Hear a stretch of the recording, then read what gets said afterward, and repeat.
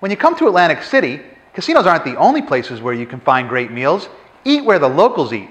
Here's an insider's guide to 6 landmark Atlantic City restaurants that have withstood the test of time for a reason. They're great. At the top of the list is the White House Sub Shop, which has been around for more than 65 years. This is not just your ordinary sub shop. This is the place where celebrities such as Bill Cosby, Frank Sinatra, the Beatles, Joe DiMaggio, and even Oprah went to feast on some amazing subs served on fresh, locally baked Atlantic City rolls. The regular Italian is what they're known for, but they also make some killer meatball subs and cheesesteaks too. There's 2 locations, the original on Arctic Avenue and the relatively new location inside Trump Taj Mahal Casino. And subs are all under $10. Here's a real insider's tip. Chef Vola is a tiny 60-seat gourmet restaurant that has been in the basement of 11 South Albion Avenue since 1921, serving everyone from Billy Crystal to Mickey Mantle to Derek Jeter and even Mr. T.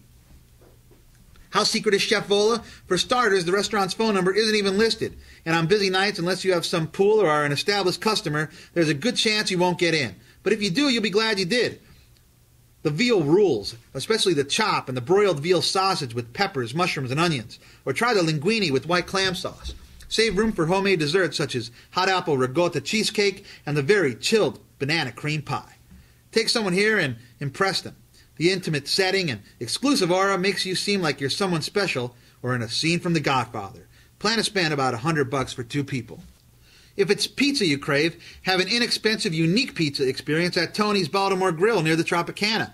This Atlantic City institution has been serving thin crust pizza in town since the 1920s, moving to its downtown location on Atlantic Avenue in the 1960s. Walk in and the place looks just like it did back then with its red leather banquettes, wood paneling, table jukeboxes, and old school charm.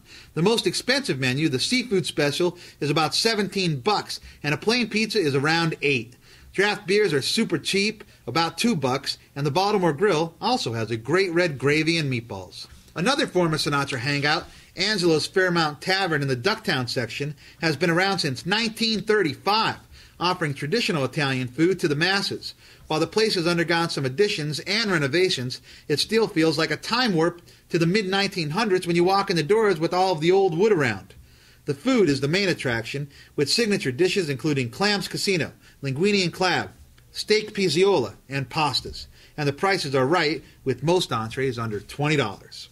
Finally, the Doherty family has 2 institutions, the Knife and Fork and Doc's Oyster House. Both are amazing places offering great seafood and steaks, with the Knife and Fork offering more modern interpretations on classics, and Doc's going the more traditional route.